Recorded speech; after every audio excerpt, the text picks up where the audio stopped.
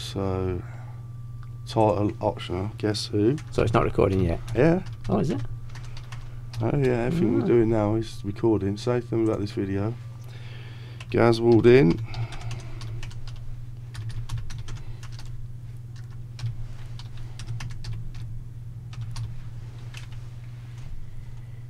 Okay. Don't know if you can adjust that. No. Oh no, go live there. Okay, so go live. So it's record. We are recording, but it's not called recording alive until this is going to do what it's going to do here. And then, right. So live. So we are live, and is anybody going to come in? This is the question. Oh, that's my phone. Every time I fucking do a video, it does this. So what we'll do is wait to see if somebody comes in, because it will come up here, I think, or somewhere. I'm not exactly sure where, but that's good. We can do live still on Facebook, and then we've got if I just do you, then you come in, you'll see yourself coming in. Oh, there's one watching. Hello to the one viewer. How are you doing? We're live on with a guest. I've got a special guest, and I don't know if you know who he is. Oh, there's that my shoulder in there. I don't know if I move over this way a bit, out the way. There's 3 people in. Hello, welcome everybody. If you want to make a comment, that would be good. Can you guess who I've got in the studio with me? Can anybody guess who I have got in the studio today? That is the question. There he is. Yeah, it's like Guess Who. This is the game of Guess Who. I'm sure some of you must know who this person is. And there's not a prize, apart from the fact that you're a really clever bastard. And there's only 2 people watching now. Scared them off already. Hi, hello Christine Chambers. Hello. Hello. I'm a bit new to, oh God, BANAMAN. Look at that. Who is it though? This is the question. Is it? Who is this in the studio? And I've done the caps lock on, so I should do that again. And I didn't, because I weren't fucking on the thing. So I'll do it again, yet again. Hello. Christine Chambers. Okay. But there's only two of us watching. What's going on? We need more. We need more. See, I've come onto Facebook because YouTube is giving me my second strike. So now I've got a 14-day ban on YouTube. So I can't post any videos onto YouTube, and I can't do any lives on YouTube. So I thought, oh, what can we do? And I thought to myself, I know what I can do. I will try a Facebook Live and see if we get anybody coming in. And there is, that's really good, Christine. That's really good.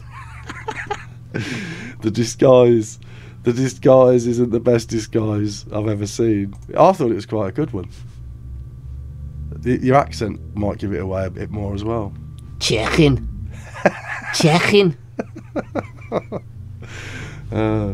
Is there anybody? Oh, there's 3 in here now. We've got 3. We're really popular. You're far more popular than I am, that's for sure. Especially now I'm banned on YouTube again. Fucking hell. Unfucking believable. Are you allowed to swear on Facebook Live? Or does the AI have you? I have no idea. So, everybody, anybody, whatever. We're just doing a quick mess about, really. And, can I take my muzzle off now? Yeah, you certainly can, sir. Oh, great stuff. It was your idea anyway to do that. It weren't my idea to do that. So here we are with the legend that is BANAMAN. There he is. Good afternoon, evening, wherever you are in the world. There you go. Well done. Afternoon, Matthew Perkin. Yeah, Matthew. I've been. I got a second strike on what's it called? YouTube. Because, and we've just actually reviewed the video they've done, which was from the 8th of August, and it was me just saying, what is Q? And I got a what was it? Harassment and bullying. Yeah, I didn't see any harassment or bullying. Yeah, harassment and bullying. We just watched it because I found the video because I've still got it. So we watched the video back, and YouTube have pulled it down and give me my second strike, and I can't post or do live streams for 14 days because of the video that I was just reading off of Wikipedia. What is Q and QAnon? And apparently it's harassment and bullying. What do you reckon about that, Mark?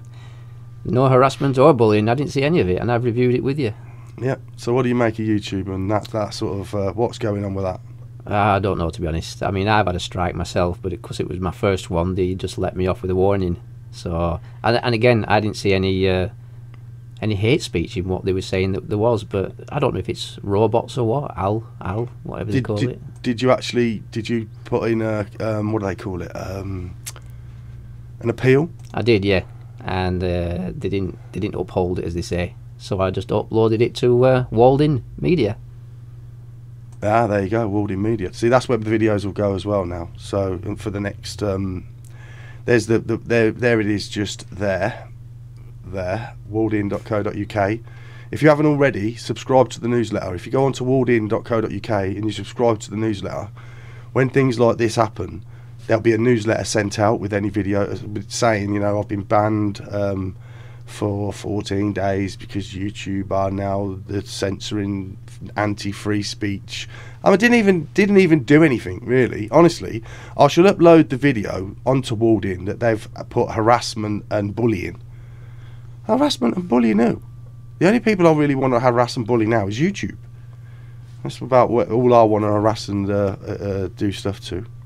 So, Mr. Bannerman, what got you into this recording? How long have you been? What got you in? Did you used to just go and audit like the auditors did, or how did it start? 2001. Shall we go back to? Started out as a wedding videographer, just for reference. Then in 2009, I started waking up to mainstream media. Now they didn't seem to be telling the truth and distorting it slightly, or withholding information. So then I started just basically learning a bit more about mainstream media, what they report on, and then I started seeing groups, you know, rising, and you know, people had opinions, and I was learning all the time, should I say. What I found interesting was that, yeah, auditing, that's an interesting concept, because not a lot of people out there know about what you can and can't do with a video camera.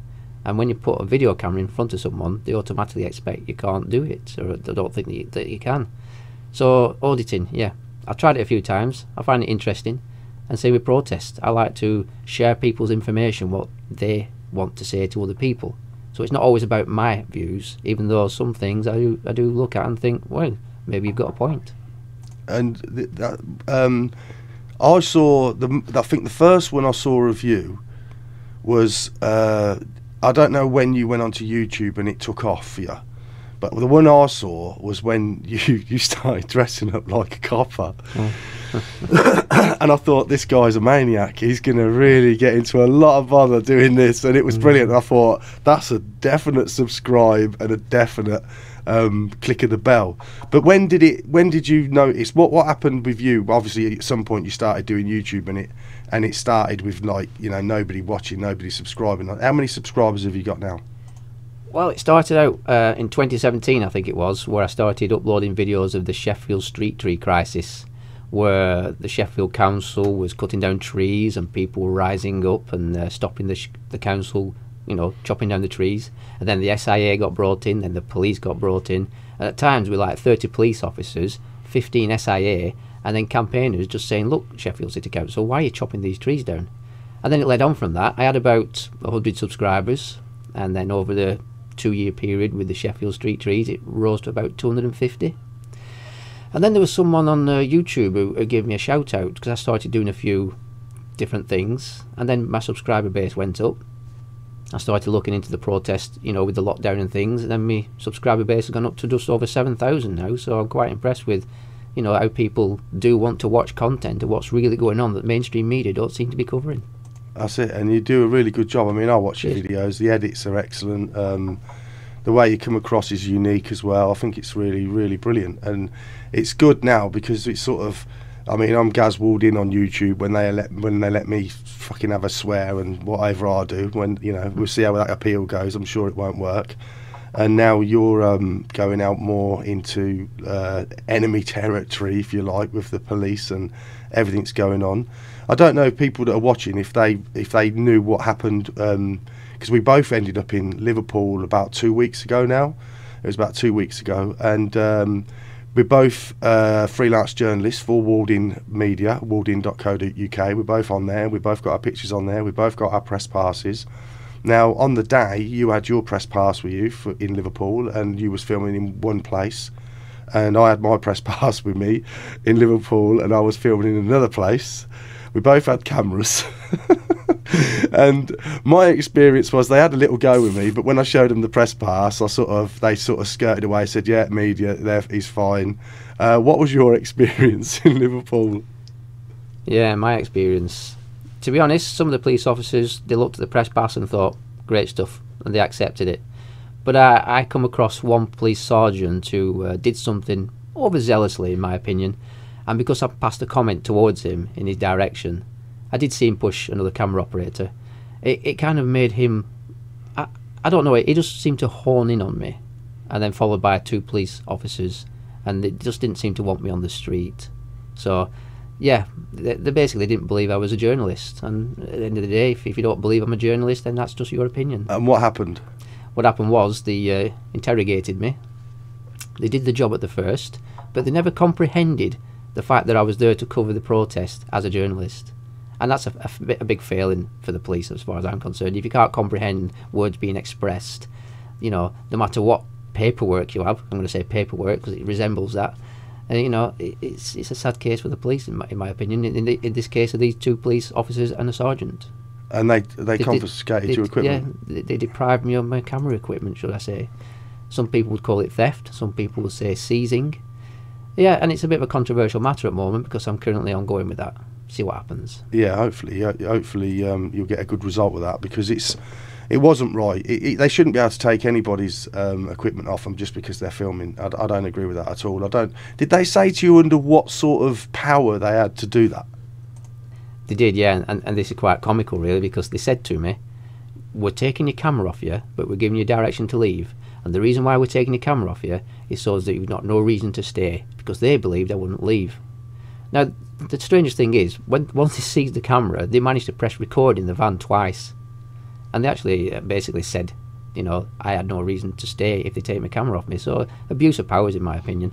Yeah, because you were there performing a task of work anyway, which is permitted under all these fucking ridiculous guidelines for this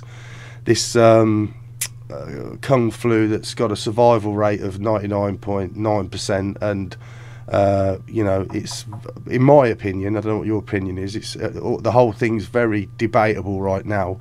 The measures they're taking for something that you know, like they've even said that this isn't my way of thinking. This is the UK chief science advisor, or yeah, I think he was. No, is he the medical? Or well, they're both knobheads anyway. And that's harassment and bullying almost, isn't it? You know what I mean? They're a couple of knobheads, which in my opinion they truly are. And I think they're bought and paid for. They've got a valid interest in everybody getting this vaccine, so they're going to earn loads of money. But he said, when this was all kicking off, most people won't even get it. Those that do get it won't even know they've got it, and the very small minority that do know they've got it may need to stay in bed for a day or 2, but they won't need a doctor, and the even smaller amount of that minority will need hospital treatment, but they'll be fine, and an even smaller group will die. And the thing is, if people are dying, most of them, if not, well, most of them, they've got 2.6 comorbidities already. So, and they're over 85. You know, and I think the life expectancy in a normal situation in this country is something like 81. So where is the mass problem? Why are they doing what they're doing? I mean, to what end? I've got my opinions on it. I don't know if you have. If you've got an opinion or not, I don't know if you have. Myself? I find it interesting how throughout history we've always had seasonal flu, you know, and influenza. And I come to know the other day that seasonal influenza and flu, it's on the decline, it's very low, but yet COVID is so high. And I just wonder if it's just been rebranded, or it's just, you know, to instill fear into people. And yeah, you know, COVID-19 is a symptom of coronavirus, and just like flu, you know, it seems to affect people the same way. And statistically, deaths in other years have been higher than this year. And with your experience, just going back to the Liverpool and the freelance journalism and the filming and everything that you've been doing, is it sort of deterred you from going to future events to record and document what's going on? On my experience, no, because based on the fact that since last November, when I had a headache and a bit of a runny nose, I've never had any signs or symptoms of even influenza. I just find that a bit strange. But from the police point of view, the intimidation sort of tactics, has that discouraged you from going to these things at all? I look at it like this: they've got a job to do, and that doesn't discourage me in any way, because at the end of the day, it will all unfold. You know, it will all come out, just like the Nuremberg trials. You know, unfortunately, it's new history unfolding as it is, and we need to document this as well. But no, the police don't deter me. No, good. I'm glad, because they're not deterring me either. And I'll be going out. I'm sure you'll be going out Saturday, probably. I'll be going out Saturday to see what's about and find what's around and document everything. Did you see the thing? And just slightly off topic, well, it's sort of like the same topic, really. There's not a lot of other fucking topics going on right now, is there? Did you see the thing about what do they call it? Speaker's Corner, where they were doing Speaker's Corner on Sunday. They sort of banned it. Yeah, it's quite a controversial one. Again, everything's controversial about everything that's going on. You know, Speaker's Corner being, you know, out in open air. You know, anybody with a camera are being asked, have you got a press pass? And that's quite on the rise now with the police. They're asking people, have you got a press pass? And to be honest, that press pass doesn't really carry any weight more than anything else, apart from the fact that police think if you've got an NUJ press card, that's the only press card you can have. But they only issue half of the press cards in the country anyway. Yeah, I saw a guy, I think he was called Sam English. I don't know if you saw that. I was watching a live stream, and he had his press card, and he was it was an NUJ, or it was affiliated or was through one of the unions, and it was apparently it was an official one. And they took his card, he gave his driving licence, and they went off and they checked everything. And then when they come back, they said they weren't happy with the press card. They've got his. They said he was recording all this live streaming it. He said from Speaker's Corner, and he said I've been given they give him a dispersal order, and they said we've got your driving licence, we've got your name, we've got your address. If you don't leave, then obviously there'll be action taken, because that's what they're doing. They just literally are trying to suppress the freedom of people to report on what actually is going on out in the street. I don't know if you agree with that or not. Yeah, I think it's that as well. And actually, under the coronavirus rules, what they're currently, should we say, policing, yeah, it says in section 11, 3A, that you can go to work still if you can't work from home. Now, it's reasonable if you're a journalist to go to a place where there's something happening, like a gathering of people, because that's journalistic, you know, to go and gather the evidence, see what's happening. And if mainstream media did this kind of thing and shown it for what it was, then people like myself and Gaz, you know, we won't be out there doing this. Exactly. I have actually said that in a video on YouTube. And I've said that to the police when they've said, you know, why are you here? And I've said, and they were quite reasonable with me. You know, they're just normal. That was in Bournemouth on Saturday. The Saturday just gone. If you haven't seen the video, you can look at my YouTube channel, Gaz Walled In. And there's it's a quite a long video, but but when I was in Bournemouth, and there was a march down there. It was good. It was interesting. The Bournemouth police, fair play to them. They weren't as bad. There was intent there. There were efforts made to make a few arrests or disperse people, but I think they got schooled a bit, to be honest, from what I saw. The gentleman they were talking to seemed to have a lot of knowledge of their situation that they were in, and the police found it really difficult to deal with them, and in the end they didn't force them to go anywhere, and they all walked away amicably in the end. That's on the video, and they carried on within the march. So, you know, but the group that was there marching, they were quite clever. When they stopped and the group began to get larger, what they did is then, as soon as the police started to amass in that area, then they marched on again, and that was it. We were all off on a nice little hike. So where do you think you'll be going if you were away Saturday? Do you want to say if you're going somewhere and where? My plans are for London on Saturday. Yeah, same as me. I'm looking to get down there. Yeah, that should be, again, interesting. Needs to be documented. We need to be there, because people, there is an appetite for this media, for this form of media, and people are interested, and it is, you know, it's of national interest, and there is a high demand for it. And like you said, the mainstream media just aren't. They're not doing a good enough job with it, because obviously they've got a narrative. They've been given, like, now, you know, it's all about, like it has been for ages. I mean, I don't watch the mainstream media. I won't pay for a TV license. I don't watch live TV. I don't use the iPlayer. I think it's all shit anyway. And they've got their orders, what they've got to do. And to me now, they just seem like the political, they're just putting the political party's message, like we're in China or we're in Nazi Germany, and they're trying to keep the terror going, and to misinform, I would say misinform the general public of the real situation, what's really, really happening. And sadly, I think a lot of English, British people in this country, and, well, all the British, Scotland, everywhere, you know, they're all, fucking loads of them are buying into it, and it's just so brainwashed. And I think the only thing I can say to those people really is, one, do the research, and really do some research, not on the fucking BBC. Start looking for other information, really start searching it out, because things are getting censored. And two, turn the fucking telly off. I don't know what you have to say. Yeah, there's plenty of channels to watch that show what's really going on. You know, you could draw conclusions from what the video sees. You know, and anything that the video camera sees, you know, that's a true representation to what's happening.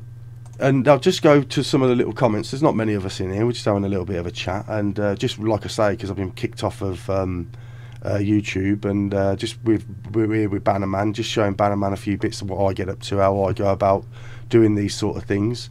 And we're just like exchanging ideas and things, and becoming, you know, more friends and colleagues. And Matthew Perkins says, they are saying it will be illegal to video police attacking protesters soon, I heard. I mean, you can't fucking make it up, can you? I mean, isn't that not communist fucking China? It's dark times we're heading into, I think. You know, so what is, I mean, overall, what the fuck is going on? I mean, see, that's the thing that concerns me. What is the end aim? You know, I know I've looked at it now with the Great Reset. I mean, I never thought I'd be in a situation where I was having to study what a fucking virus is, or looking. I'm a caterer. You know, that was my business. I was a caterer, and I weren't interested in you know, not really in politics a bit. Mainly because I shout at the telly when I was watching it when I came back from Spain, and my missus said, you know what you said, if ever you had to come back to Spain against your own free will, the political system's gone fucking tits up and you're going to get involved in it. So I did that, and I looked into various political parties once we re-established in the UK, but now I never thought, I mean, it literally does feel like, I've said this a few times, I feel like I've been in a car crash. I'm in a coma now. I'm actually in a coma, and this is the fucking nightmare I'm having while I'm in my coma. How's it been for you? Yeah, I know where you're coming from. I understand, I comprehend. I don't like using the word understand, because when you're around the police, you know. Yeah, I don't understand. When the police, as far as the police are concerned, I don't understand at all. I'm not understanding. I do not let them stand above me, and that's it, you know. And I think it's going to get, the worry is, I mean, I would like to see personally more people with a view that this is all wrong and tyrannical to actually start rising and to really make some noise about it everywhere, because I think a lot of people are getting shot down by you know, you're killing Granny, you know, you're doing this. in 2017, 2018, I think it was, there was estimated to be in excess of 50,000 deaths attributed to the flu.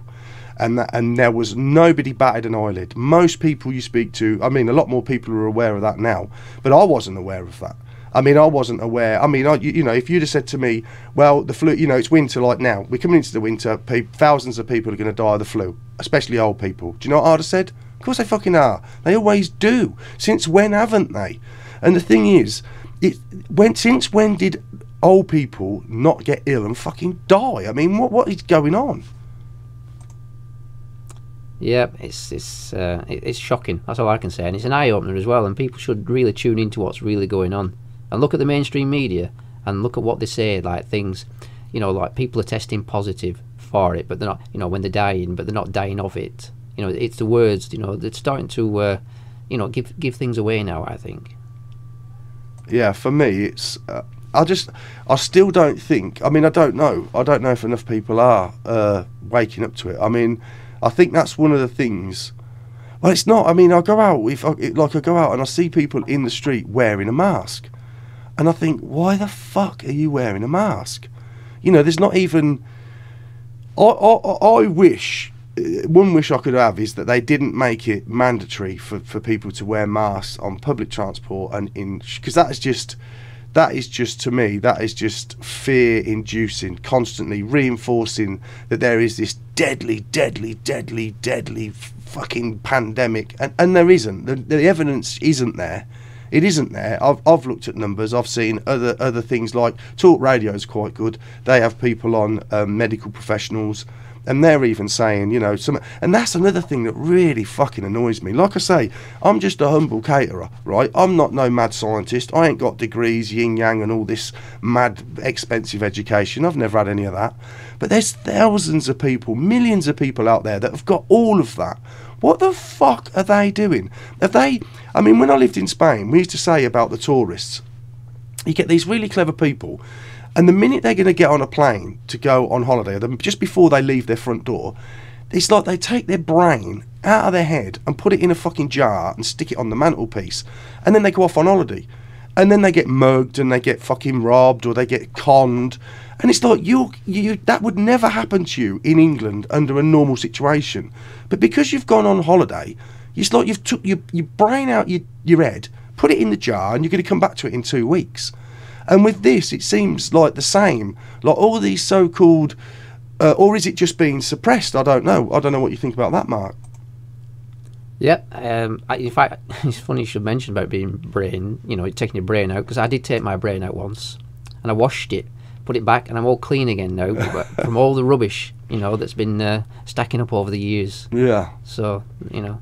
I won't carry us on much longer because we're having just a little bit of general chit chat. But on the fact of what this is all meant to achieve, I mean, me personally, I'll give you my view on it. I don't think this is anything to do with what they're doing. I mean, yeah, I'm not saying there isn't some sort of SARS-CoV-2. But to me, it's not the deadly. Even on the government's own website, on the 19th of March, if you want to look, if you Google when did the UK government downgrade COVID-19 to a non-consequential infectious disease, it's on their website now. You go there, go to .gov.uk. There'll be a heading, and it will say, as you scroll down, it will say, state. I think it says COVID-19 status. You click that, and it will say, or it did say, I'm sure it will today, that on the 19th of March, COVID-19 was downgraded to a non-consequential infectious disease. I also think at this point, whatever it is something like the 19th in the rankings of things that kills people in this country. It's the 19th. Now, that to me doesn't warrant what the fuck they're doing, decimating my business, all the other small businesses. But if you notice, all the big super companies, Amazons and the like, their profits are through the fucking roof, where all the little independents now, we're all on the breadline, and it's just going to get worse. I can't see what the end game is. I've got my view on it's quite dark, and I don't know, I won't get into it on here today, but I don't know if Mark's got an opinion on what he thinks, if he's got an idea what the end game may be. Well, you mentioned SARS-CoV-2 in 2001, around about turn of this century, 2002. SARS-CoV-1 actually raised its head, didn't it? And it disappeared. Then it came back again in about 2004. Then it went again, and that's it. It's been gone ever since. But since then, we've had different, strains of flu, H1N1, bird flu, and all these different things. And what I find different about this one, SARS-CoV-2, the coronavirus, is governments. Have they ever lied in the past? Mainstream media, have they ever lied in the past? No. From what I can see, mainstream media and the government are singing from the same hymn sheet. And this SARS-CoV-2 and coronavirus doesn't seem right to me, the way it's all being dealt with. Yeah, heading for dark times, that's all I can say really, I think. Brilliant. Well, it's been nice to have Mark with me today, and I'll put this video will go up onto wardian.co.uk. And it's brilliant. I think it's gone really well. Thank you for the few of you that have come in. My Facebook presence isn't brilliant, to be honest, as you can probably see. But yeah, it's good to see. I'll just read that comment from Matthew before I go. I was in Asda with my daughter, obviously maskless, well done, yesterday at a retail park, and I honestly felt like I was in some evil, dark movie. Must have been 200 muzzled barnacles in there. It was really tough, but I just kept looking at them sorry, I had to do more. Kept looking at them right in their eyes. They have tried to pull this pandemic off for at least 3 out of 4 times in the last 10 years. Brilliant. Me too. I stare at them. Crazy zombies. That's from Linda Hanley. Anyway, guys, thanks very much for watching, and I'll knock this on the head now. And a last word from Mark. Yeah, thank you very much for watching, and thanks, Gaz, for this opportunity. It's an insight. I've never done one of these before, and maybe in the future I could do a bit more. Yeah, that'll be great. That'll be great to have you back, mate. Okay, everybody, thanks for watching. You take care of yourselves.